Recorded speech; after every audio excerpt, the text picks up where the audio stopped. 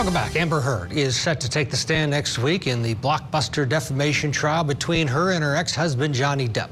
Heard's attorneys promised in opening statements that jurors would see evidence of Depp's alleged abuse and hear expert testimony to support Amber Heard's claims. But probably the biggest indication of what we can expect from her and her testimony comes from a 2016 deposition where Heard recounts the May 2016 penthouse incident, as well as a time she says Depp was about to push her sister down a flight of stairs. Did you ever tell any officers at your house on May 21, 2016 that Johnny Depp had ever done anything wrong to you, that night or before?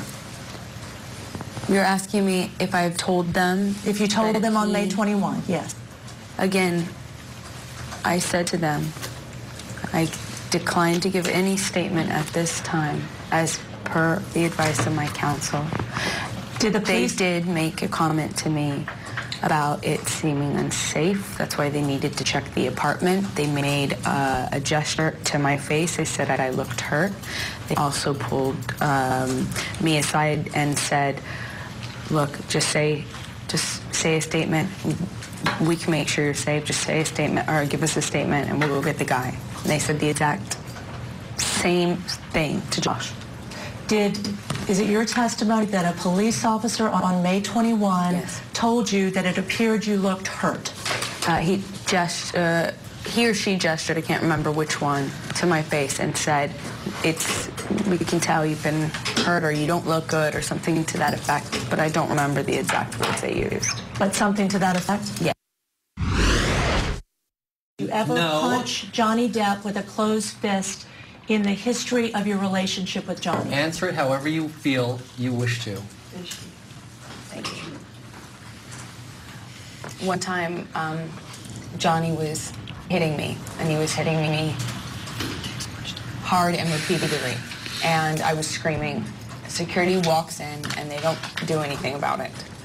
And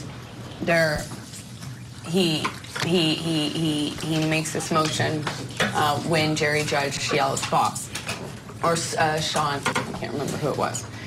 And all we had was a little bit of separation, and my sister runs down the stairs. We're on a landing in between two flights of stairs. Miss Heard, I must interrupt you because I've asked you a yes or no question. Withdraw your question then, because she's answering. Ms. Heard, prior to today's date, have you ever hit Johnny Depp? Answer however you wish. You've already asked, and she's already answered, and you interrupted her.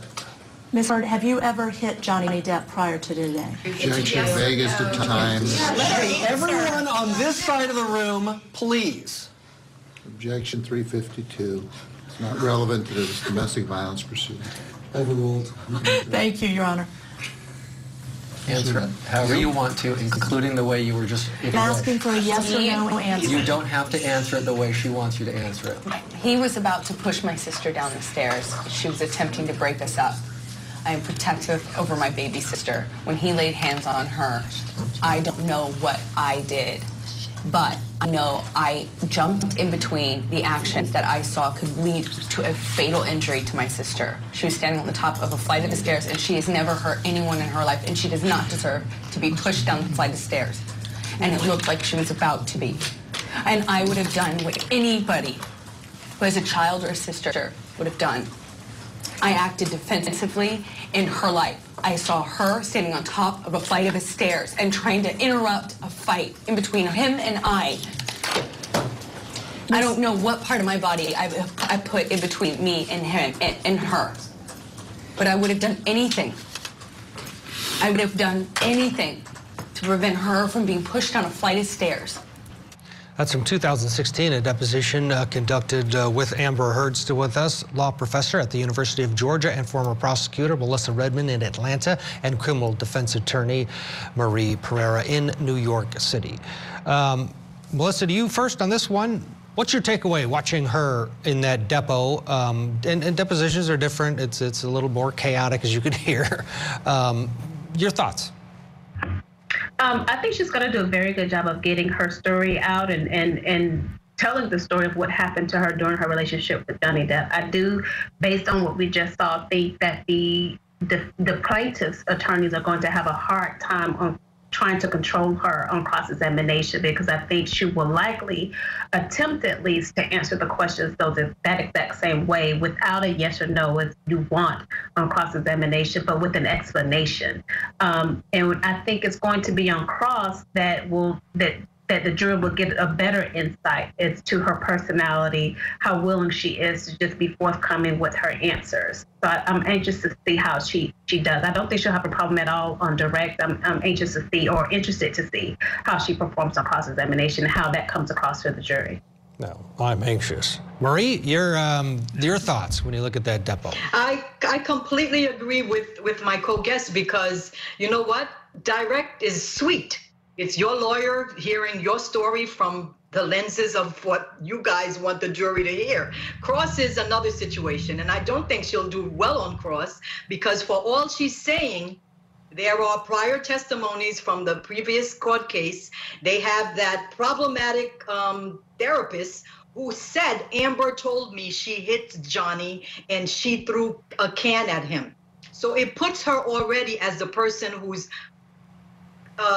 likely to throw things, high velocity injury type cans. People are coming up and saying she threw cans off banisters, cans on airplanes, bottles throwing at him, and it really supports his narrative. On cross, she's going to have a problem because of her own words and the words of that therapist. Melissa, if you were her defense attorney, one of the things that stood out to me a bit on that depo is her passion. And passion is good sometimes, but passion can also be bad if you let it overwhelm you and you turn it into a battle. How do you set a client up, if you will, before they take the stand to not get caught? Because there's going to be a lot of traps set for Miss Heard when she's on that stand during cross. Because the narrative we've heard so far is that passion translates to violence. That she started out as a passionate person and turned into a violent person. So when she doesn't get her way, when things aren't going as she would like, then she becomes violent. And you don't want that to come across on cross-examination. So you would hope that her attorneys have prepped her, cross-examined her themselves to see how she performs, and is able to answer the questions, get across her story without becoming angry, and to try to keep her temper in check. And anyone who has a temper knows how difficult it is, especially when you have being cross-examined by opposing counsel, to keep it in check. But I think that's going to be the most difficult thing she'll have to do during her testimony.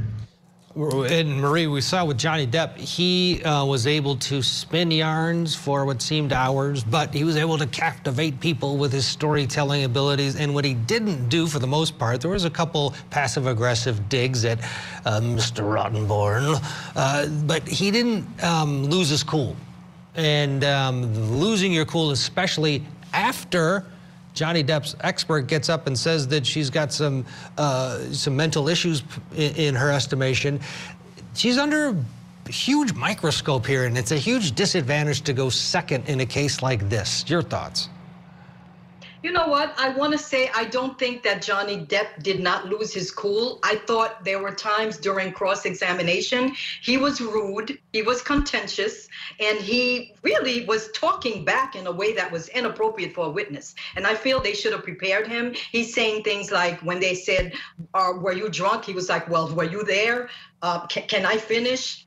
I felt like he had very, very bad, poor courtroom etiquette, and his attorneys should have prepared him more. And I hope that Amber's attorneys prepare her more, because I feel like that courtroom is a little bit out of control sometimes.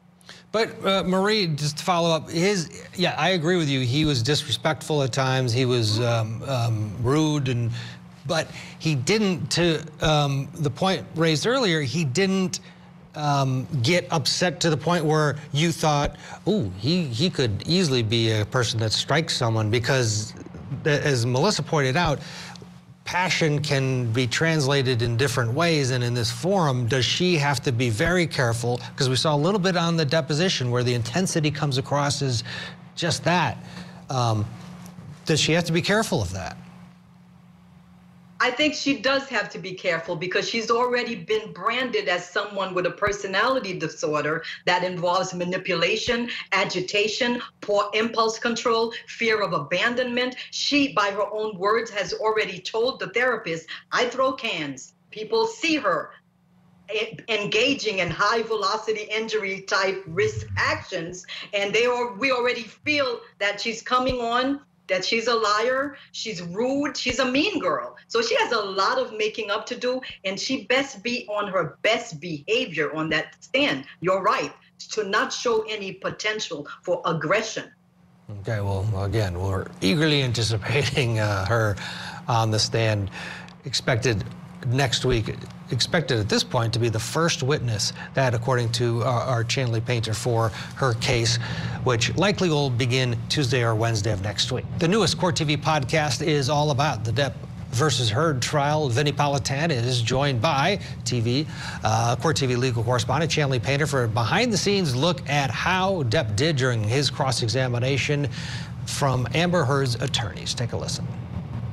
If you had to describe the image of Johnny Depp by the time this cross-examination ended and what the impact of the drugs and the alcohol was on him and the relationship, how would you describe that? The picture inside the courtroom of Johnny Depp is someone who struggled with substance abuse his entire life. But at the same time, we see him inside the courtroom now, and he seems to be clean, right? And sober. He talked on the witness stand. So I think that says a lot for seeing what he was several years ago, seeing him now that he's changed in that direction. I think that's obvious, and I think the jurors take note of that.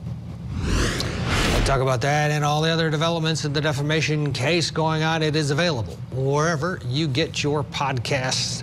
Download and listen.